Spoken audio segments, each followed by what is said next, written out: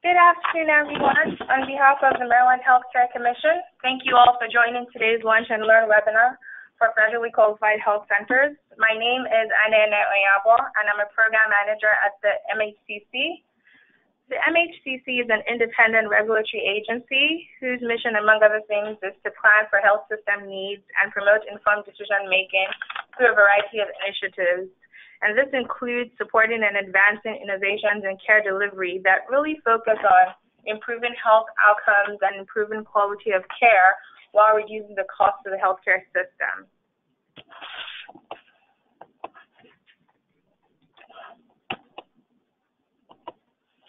So our focus of the webinar today is to provide you with some steps to enhance quality improvement in care delivery.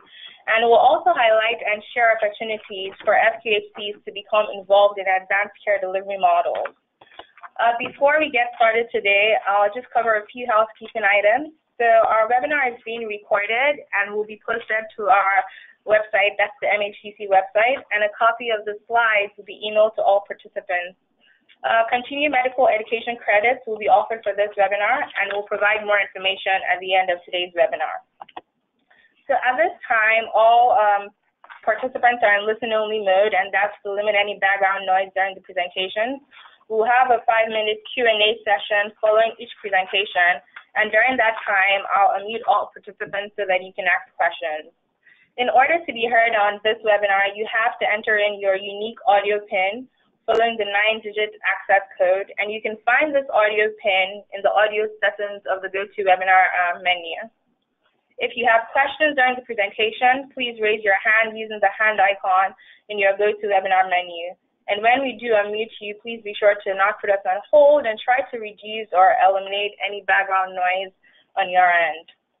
You can also type in questions during the presentation in the questions window, and we'll read those out loud to presenters during the Q&A. So that said, I'll lead up today's presentation with a brief overview of some key benefits of value-based care that will frame today's presentations. And Dr. Dan Morheim from Sinai Hospital will introduce some concepts that enhance care delivery and improve care quality. Dr. Haft from the Maryland Primary Care Program Management Office will provide some information about some opportunities and tools and resources available to FQHCs in the Maryland Primary Care Program. So the goals of value-based care are really to improve health outcomes, care quality, reduce costs, and improve patient care experience. And implementing value-based care in an FQHC provides opportunities including greater flexibility to deliver patient-centered care in innovative ways, enabling better care management through access to better data, and earning financial incentives for achieving healthcare efficiencies. Transitioning to value-based care delivery models involves ongoing quality improvement activities, care coordination, and a team-based care delivery model. The upcoming presentations are aimed at helping clinicians such as care managers, physicians, and other healthcare workers at FQHCs understand the value of advanced care delivery models and the available resources to improve quality and care delivery under advanced care models. I'll now turn it over to Dr. Dan Morheim, who will dive into the details of quality care improvement.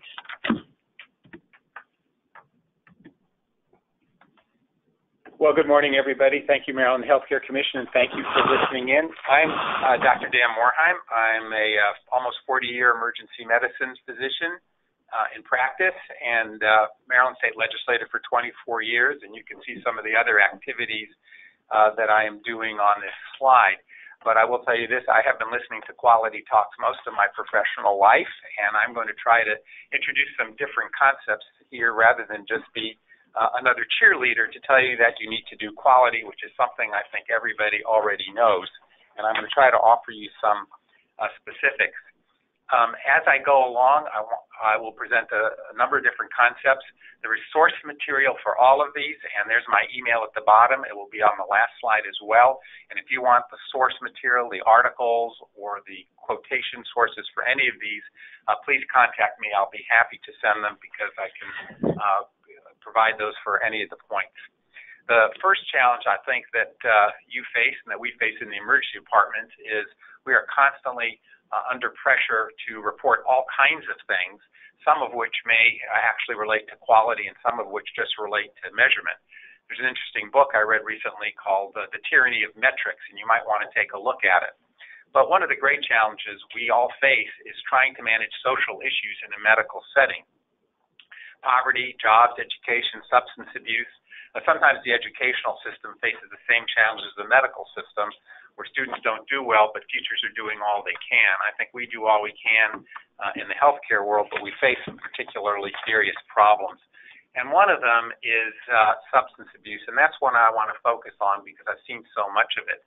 And the crisis that we're in is not an accident. It was a political decision made in the Nixon administration, and it got revealed in an interview later in 1994 by John Ehrlichman, and he pointed out that the war on drugs was really a plan to associate hippies with marijuana and blacks with heroin and criminalize both heavily. And they did that, and it worked. And in fact, in a hearing in Annapolis when I was in the legislature, I asked Baltimore County State's Attorney Scott Schellenberger how much crime in Baltimore County was due to drugs. He said, quote, upwards of 85%. And then I asked Major Byron Conaway of Baltimore City Police, same question. He said 90%. And if you want to see them actually answer that online, I will send you the video to prove it. So with 85 and 90% of the social problems that drive healthcare being related to drugs, the first bill I put in to increase addiction treatment was back in 1998. And, you know, we see it throughout the healthcare system and also the criminal justice system. And clearly, in my opinion, at any rate, the war on drugs is an epic policy failure. After 70 years of it, we're no better off. And in fact, I can't think of one metric that's better. Now, no one is for substance abuse, but putting people in jail has simply not worked. And some of this has led to overutilization of the emergency department. Now, my experience, and there are studies that people who come to the ED, very, very few really are there for nothing. Most are there for, almost all are there for something. Whether we think it was a real emergency or not, they do. But one of the problems that I've noticed with federally qualified health centers and also with the Maryland Medicaid access is they just don't have availability of prompt appointments.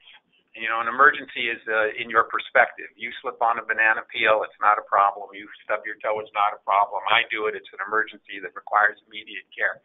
So I think one of the things I would recommend is finding ways to be flexible with appointments when people are busy working and dealing with their families. And if you can accomplish that, I think you'll get more of your patients into your facilities and out of hours, which is really where a lot of that care ought to be given. I was a department chair for 14 years, first department chair of emergency medicine at Franklin Square Hospital way back when, and we had a number of challenges dealing with community activities, whether it was nursing homes or managed care, whatever. And one of the things that I would recommend you do is go coordinate with your emergency departments.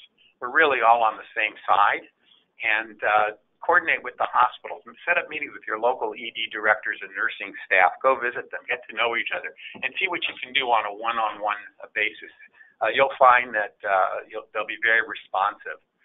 CRIS tools are very helpful, and coming along with the CRIS tools that you know about, like the PDMP, Prescription Drug Monitoring Program, there will be work to get the full medication list worked on by the Maryland Healthcare Commission. You know, it's ironic that I can find out when I have a patient in front of me in the ER that I can find out their Schedule 2 through 5 drugs that they're taking, but I don't know what blood pressure medicine, antibiotics, anticoagulants, and all sorts of other things that are vastly more common and often more clinically significant, and so we're going to do that.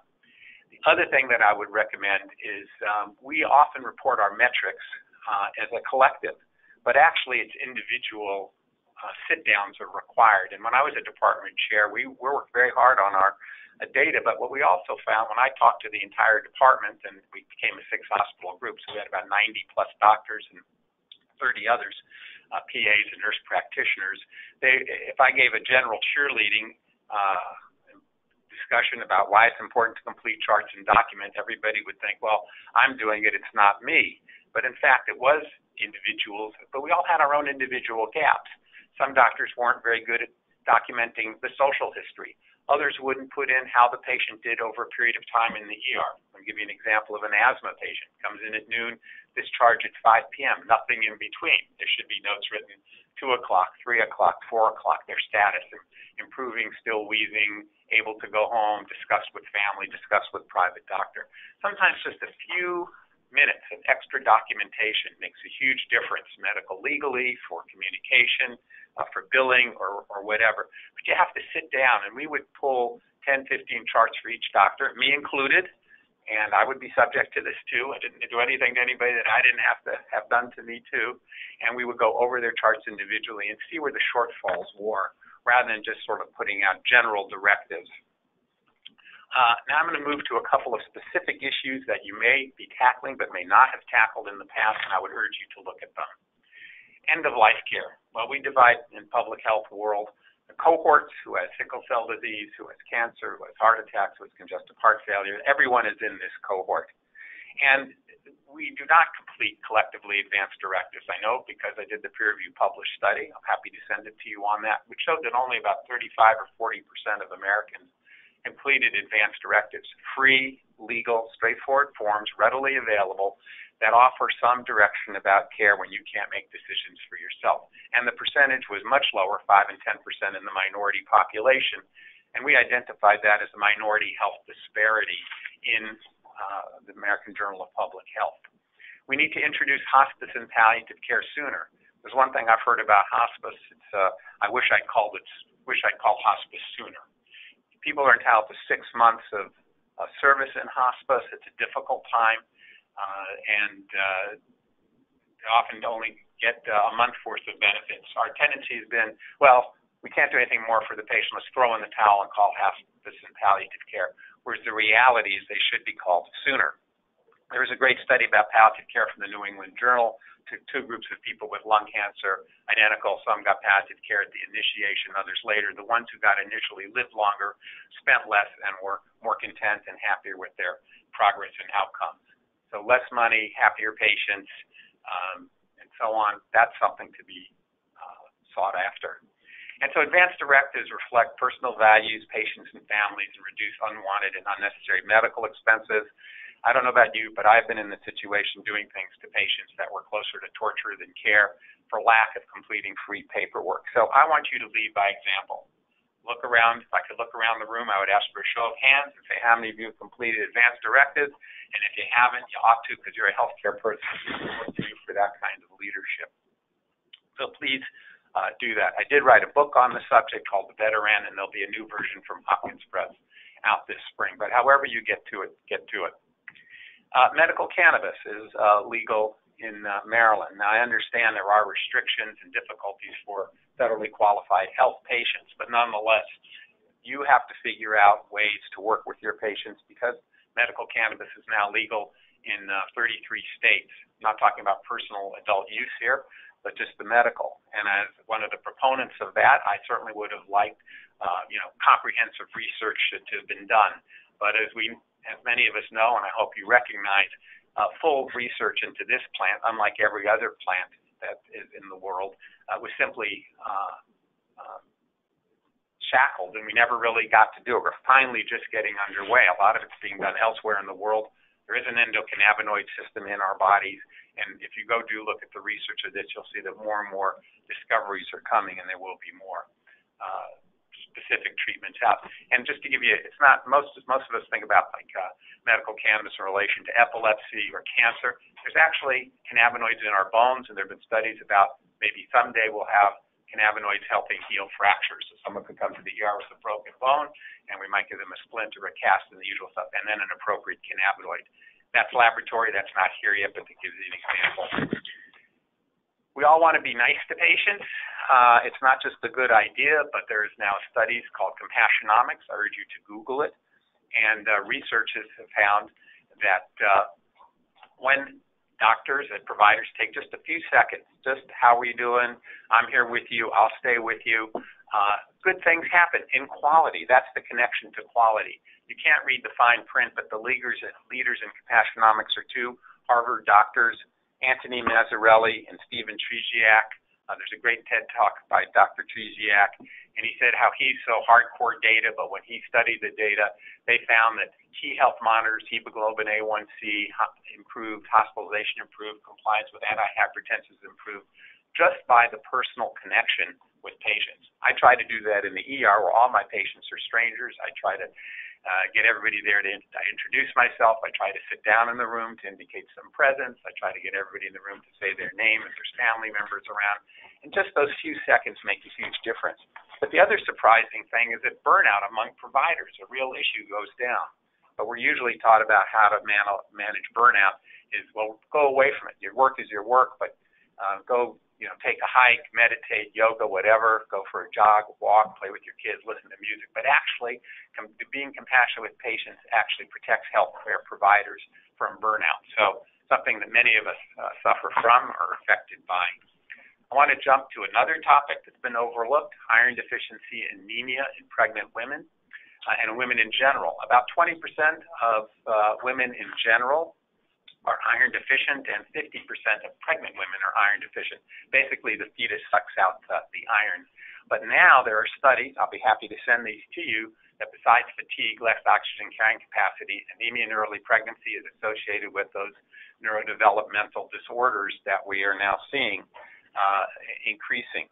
We've taken anemia in women a little bit too casually, in my opinion. Hemoglobin of 10 is not an emergency, but it should be 14. Or 13 in most women. That's about a 25%, 30% reduction in red blood cells, which are the cells that we all know carry oxygen. And there are lots of personal anecdotes I can share with you of patients that I've referred for iron treatment. In the past, iron treatment has pretty much been oral iron, which a lot of people don't like for one reason or another. It takes a long time to work. We were taught in the past that intravenous iron was risky and dangerous. That is no longer the case.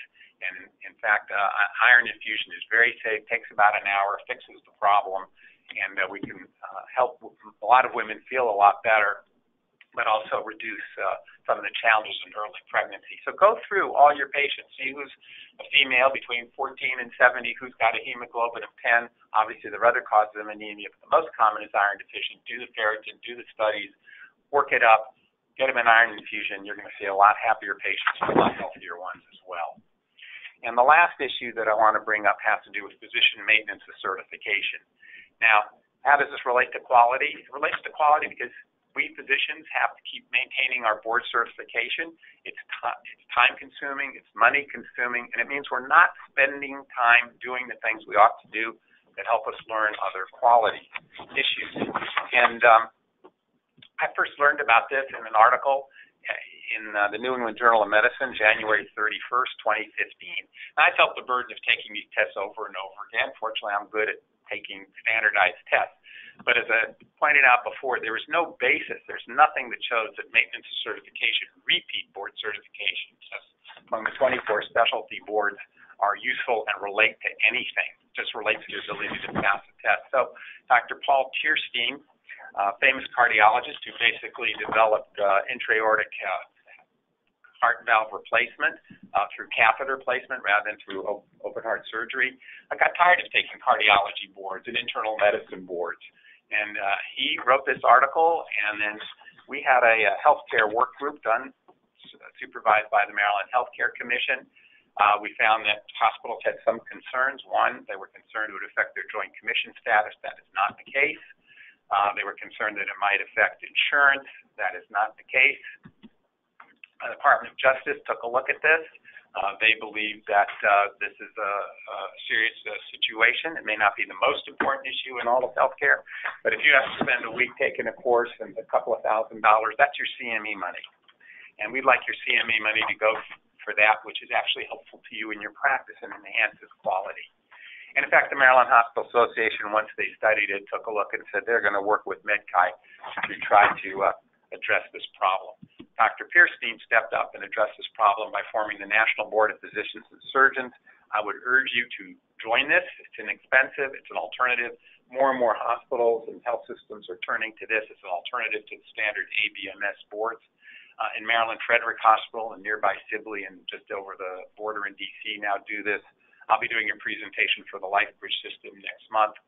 But I urge you to take a look at this because There's just got to be a way of showing that you're a good doctor, and there's plenty of other ways. I know as an ER doctor, you in a federally qualified health center, every click, every interaction, every chart, everything you do is subject to review. And to be taking tests that have no proven value is not the way when there's so many other ways to determine whether you're a quality physician or not. So those are some different approaches that I would urge you to look at. And if you want to get in touch with me, please do so. I'm also now chair of the Baltimore County Behavioral Health Advisory Council, which looks at mental health and substance abuse, and would like your input on that as well. So thank you very much, and I'm open to any questions. Sorry to run down so many topics so quickly, but I wanted to share something different than what I think you usually get. Thank you so much for the great information, Dr. Morheim. We'll now open it up for questions and answers. Alana, do you have any questions on the line? So we do have one question I see. Dr. Morheim, can you highlight some best practices for incorporating end-of-life care and advanced directives into primary care practice in FQHCs? That's a key question, and there are a couple of things to do, but one is just recognize this is a difficult topic for everybody. We're human beings. It's hard to talk about. It's hard to think about for ourselves and our own family members.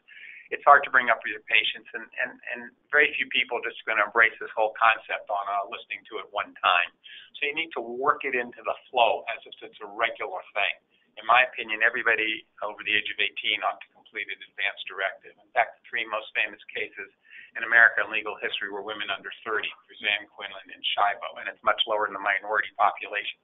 This ought to be normalized as routinely as we ask other questions about other things, and then it needs to be included in the medical record.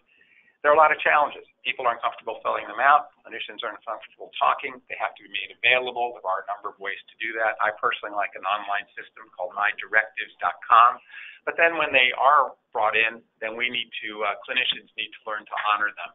I think this is going to be a shift over the next 5 or 10 years where it becomes more commonplace, just like we once saw a shift where on stopping smoking or kids in safety seats or wearing our seat belts or don't text and drive.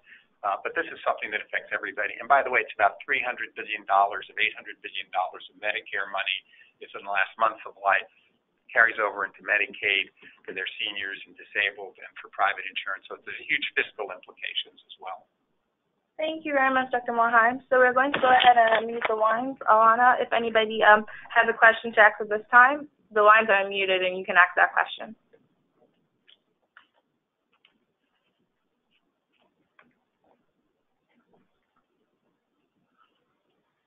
All right, so hearing no questions, we're going to proceed to our next presenter, Dr. Howard Haft from the Maryland Primary Care Program.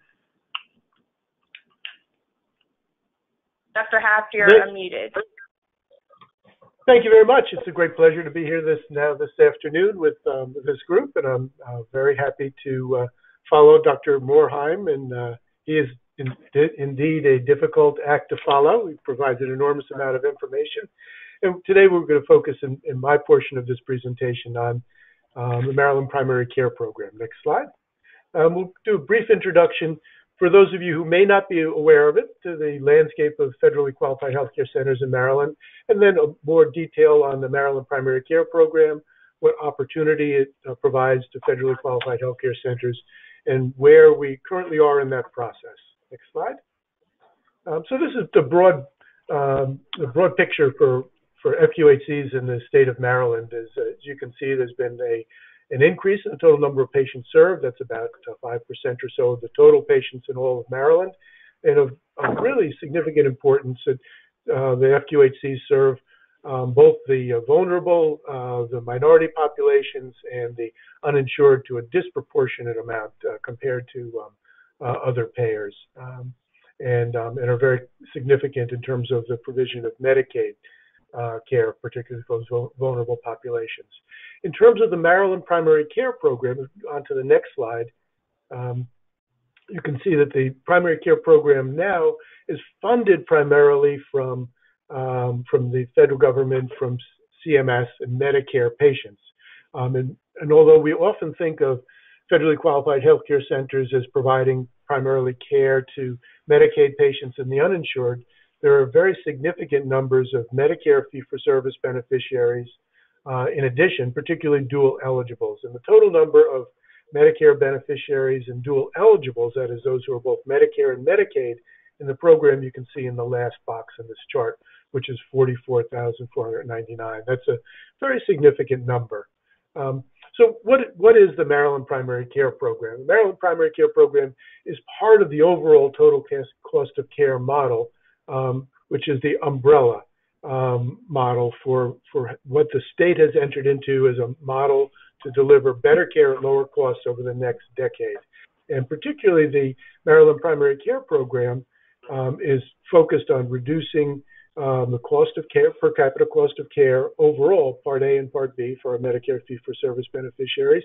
But overall, beyond that, improving the overall quality and utilization for all patients who are served in our primary care practices in the program, and improving population health indicators, and specifically in reducing unnecessary hospital and emergency department utilization, harkening back to what Dr. Morheim commented on, that emergency departments particularly are often overwhelmed with patients who are better cared for in an ambulatory setting.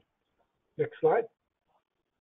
So here's the big picture overall for the total cost of care model contract. It's all about, in the center, about improving health for Marylanders. But in order to do that, several things have to happen. And you can see in one of these circles, hospital PBR, that's the population-based revenue, where hospitals have committed over the next 5 and 10 years to reduce the overall hospital spending in the state. And they're going to do that using the hospital care redesign programs, which is a program that will allow hospitals to work in creative and innovative ways with other partners outside of the hospital. And then there are on the top of this circle, population health improvement credits, where the whole state has agreed that we are committed to improving the health of the population. And as we do that, we'll get credits back from the federal government as we improve better than other states. And the state has chosen reducing the incidence of diabetes, that is, keeping people from developing diabetes, as the first of those demonstration projects. And underpinning all of this is the Maryland Primary Care Program, which pledges to build a strong primary care workforce for the entire state. It's built on the learnings of CPC and CPC Plus, and it's built to fit into the overall framework of the total cost of care model. And the test here really is whether or not, by building a strong primary care workforce focused on advanced primary care and all the things that I'll mention in a moment, can we actually reduce utilization and improve the health care, reduce hospital utilization and improve the health of the population we serve. So the state has put into place the Program Management Office to lead that charge. How is Maryland Primary Care Program different from CPC Plus? Well, first, CPC Plus is an independent model, and this program is part of the total cost of care model. In CPC Plus, there was a cap of number of practices. We have no limit. We, in fact, intend to enroll as many practices as we can in this program in Maryland. It's a Maryland-only program. It has 5 open enrollment periods. In CPC Plus, practices were either in Track 1, which is the beginner program, or Track 2. In this program, in Maryland Primary Care Program, practices can enter either in Track 1 or Track 2, but all need to move to advanced Track 2 status within a 3-year period, or they're not going to stay in the program, because we have, in our anticipation, only advanced primary care in the state in this particular program. We've also included a number of features that don't exist anyplace else, including the Program Management Office, and the state has supported care transformation organizations to help practices do this difficult transformation process. We are now a multi-payer program also. So the next slide. Here's what goes into producing an advanced primary care across the board in the state. There are these 5 advanced primary care functions that all practices have to achieve while they're in the program. And I'll go through these very quickly. One is access and continuity. That's simply expanding access and creating alternative visits, so that more access means less need to go to hospitals and emergency departments, and more ability to see your own primary care provider. Next is care management, being able to intelligently and using data risk stratify all of the patients in your practice and provide appropriate care management for those who are the greatest need.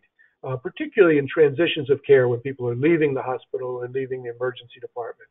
Also, under comprehensiveness and coordination, being able to expand the offerings. And much of this is already done in federally qualified healthcare centers, but not done in other settings. And that is particularly integrating behavioral health into the framework of every practice, and also screening for and attending to the social needs of patients, so social determinants of health, which occurs with all the practices in the Maryland Primary Care Program. And then doing patient family advisory councils, making sure we're always providing patient-centered care, and then using advanced health information technology and continuous quality improvement.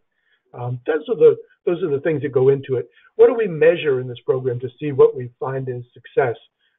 Simple outcome measures, and we try and keep these very limited. Diabetes and hypertension control. In 2019, we also measured, but only for reporting purposes, screening and initiation of substance use treatment. So this is SBIRT, and we provided contractors to help practices, and well over 100 practices implemented SBIRT. Again, this is because we're so concerned about the opioid crisis that we're in. We wanted to make sure that the state provided resources for that. And again, this was for reporting only, not for payment. In the future, 2020, still to be determined, but things like measuring BMI and weight management. And then patient satisfaction and utilization. How much compared to standards are we using hospital and emergency departments? Very generous payments are provided in the program as an incentive. Care management fees that range from $6 to $100 per beneficiary per month, paid in advance to the practices. Performance bonuses that range from $2.50 to $4 per beneficiary per month, paid in advance for a year. And then in track 2, an advanced track, some additional increments on E&M payments of 10%, and then the ability to get some of those as prepayment. All in all, it's a very significant investment, averaging somewhere around $60 to $70 million for this year in our primary care practices. But we know this is difficult stuff to do. Transformation, changing the way that you do things for many practices is an enormous challenge. So the Program Management Office was established to help with those challenges. And we use the establishment of care transformation organizations who share some of the care management fees on a voluntary basis from practices, but establish kind of an economies of scale to help support transitions, to provide data analytics, and particularly to provide staffing where practices might not be able to hire a care manager or or someone as a community health worker or someone else who a small practice might have a challenge of getting part-time person, but a CTO can hire those people with economies of scale over a broad swatch of practices that they might collaborate with. We also weighed in heavily with CRISP so that every practice has their own unique CRISP dashboard with the ability to facilitate the upload of quality measures, to help with social determinant screening, to use query portals and event notification, and a tool that's provided to every practice that allows them to risk stratify those individuals who are highly likely to unnecessarily go to the hospital or the emergency department. And then the state has also weighed in with contractors to provide for all the practices to help implement things like behavioral health integration and SBIRT and optimize the use of their EMRs and optimize billing and coding.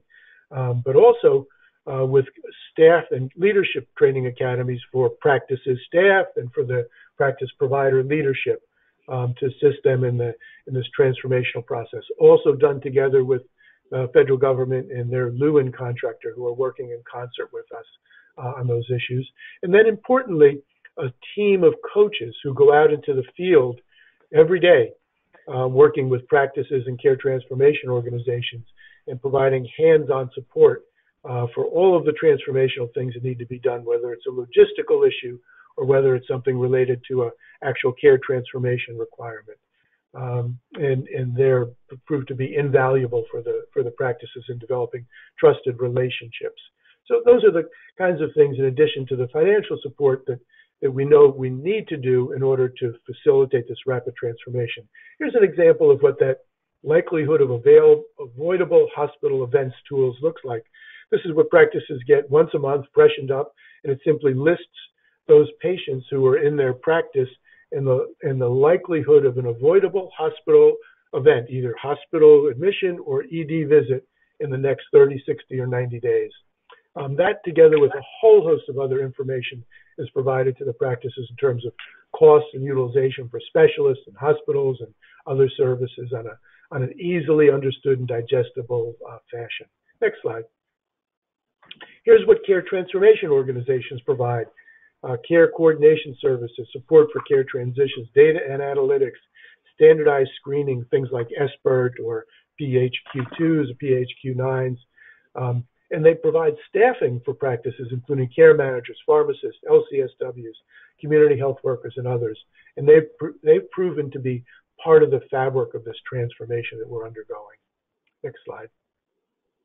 So here's what we have in program year one. We had 380 practices accepted into the program. That was out of 595 that applied, serving over 220,000 fee-for-service beneficiaries, more than 1,500 primary care providers, 40% of those employed by hospitals.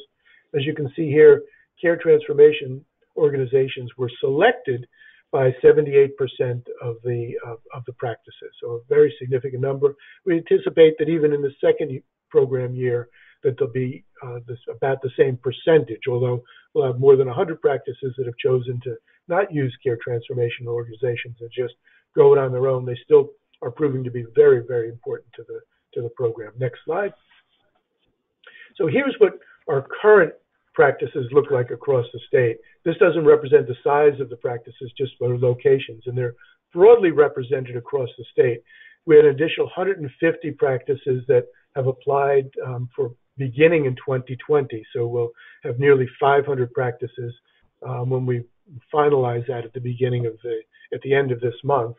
The next slide will show you what happens when FQHCs join the program. If they're entered into it in 2021, it would fill in a lot of the areas where we currently have deficiencies in primary care practices in the program, particularly on the Eastern Shore, where we see a lot of practices. Next slide. So what are the opportunities for Maryland FQHCs? Number one is that all of us want to address the high-cost Medicare fee-for-service patients, including dual eligibles, and many, many of them are cared for, particularly in rural areas, by the FQHCs. Joining the program, if this proceeds, will allow the FQHCs to integrate into the broader primary care delivery system with all the supports and bells and whistles that we've established there. It also enhances access to advanced primary care around the state, particularly in underserved and rural areas. It aligns the FQHC payments with the total cost of care model and provides the FQHCs with all of these state and CMMI tools and resources that they don't already have access to. And it provides a strong starting point for this journey that we're all on from volume to value. And HRSA, who is intimately involved, obviously, with the FQHCs, is really excited about this possibility because an innovative model that doesn't exist anyplace else in any other state, but could be replicated if we're successful in other states if we are able to do this here. Next slide. So here's where we are. We've already had initial work group meetings with our FQHC partners and CMMI through May, July, and actually into August and September. We submitted a written proposal, that is the FQHCs together with the state submitted a written proposal to CMS. CMS is currently reviewing that, and if successful, will include the FQHCs as able to apply to the MD-PCP program in the RFA will be released in spring of 2020. And FQHCs that apply would be evaluated the same as any other practices would be, or programs, and they would start in January of 2021. This, of course, assumes CMS approval of the proposal. Next slide. And that's open it up for questions. Thank you very much, Dr. Haff. We're now going to unmute the line. If you have any question, please feel free to chime in at this point.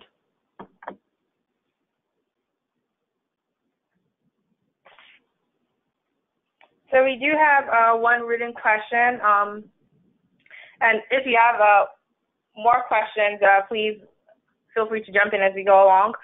So Dr. Haas, you mentioned the care coordination services and practice transformation assistance CTOs provide. How are CTOs paid for the support services they provide to practices? Can you kind of elaborate more on that for our audience?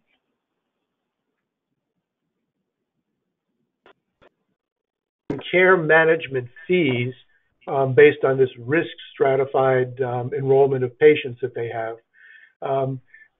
Practices can choose to affiliate with a care transformation organization. If they choose to affiliate with a care transformation organization, they then will choose what portion of their care management fees they would like to provide to the CTO. So they're paid from the practice. The actual payments come from CMS, but the practice decides at what level they want to share those care management fees. Again, it's voluntary. They don't need to do that, but if they want to work with a CTO, they would share. Currently, it's either a 30% share or a 50% share. 30% share would be a smaller amount of services. 50% share would be a larger amount of services that they would draw down. The CTOs also get a separate performance bonus, separate from the performance bonus that the practices get.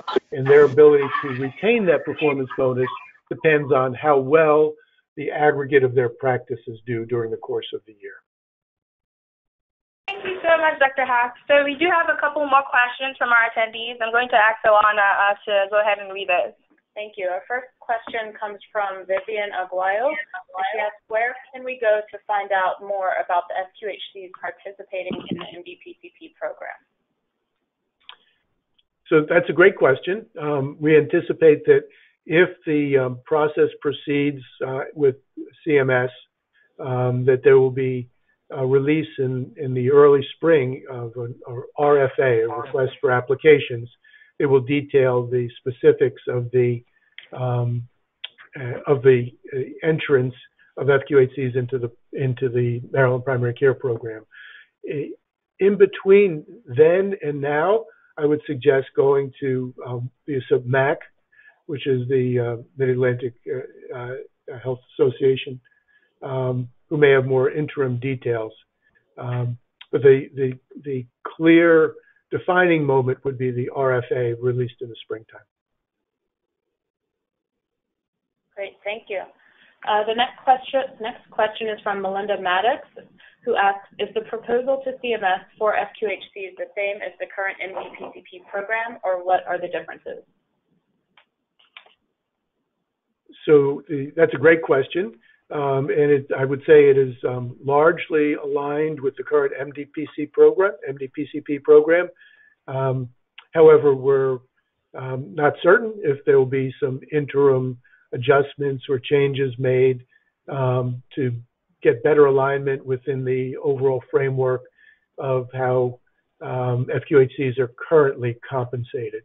And other than saying it's currently in a high level of deliberation, I can't provide any other specifics on that. But it would be, if we're successful, it would be almost entirely completely aligned. Thank you.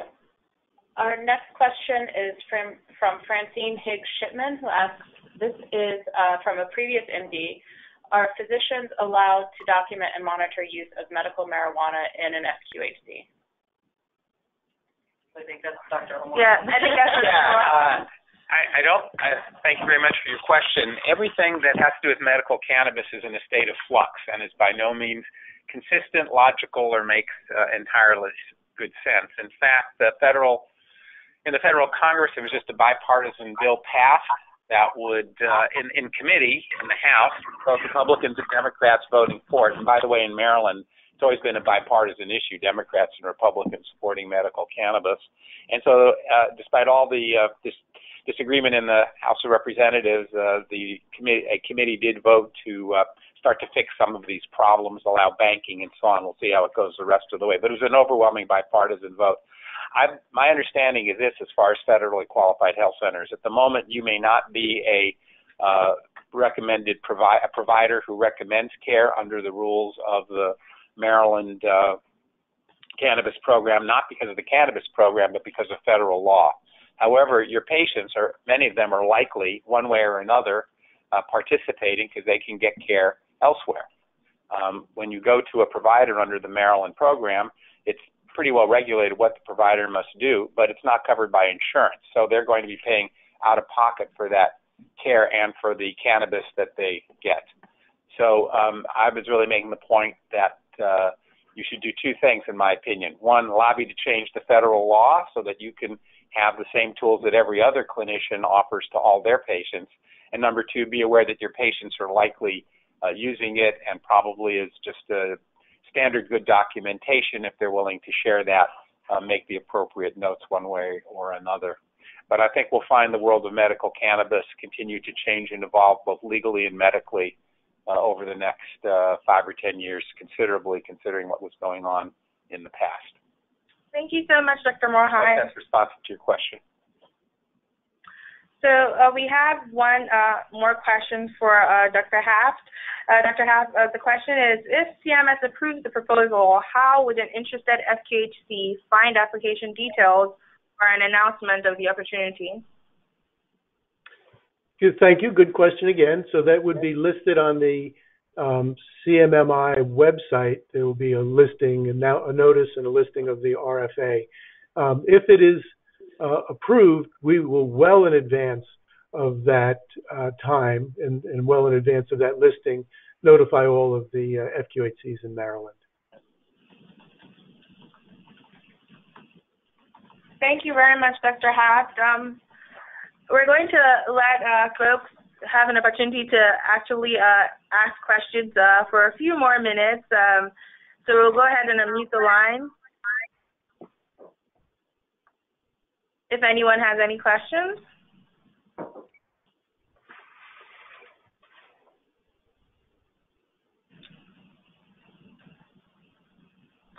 Alrighty, so hearing no questions, it looks like we've covered everything for the day. I want to say thank you everyone for attending today's FQHC Lunch and Learn webinar. We hope that you found this information valuable. As a reminder, we will be sending a copy of the webinar slides to everyone via email after today's webinar. And in that email, you'll find a link to a very brief post-webinar questionnaire. We ask that you please take a couple of minutes to complete the questionnaire, and it would include information about obtaining CME credits for this webinar. Your responses are really helpful for us, and they help us to inform our future webinars and learning events. We're also really interested in hearing from you regarding topics that would be of interest for future Lunch and Learn webinars. So thank you again to everyone, and have a wonderful afternoon.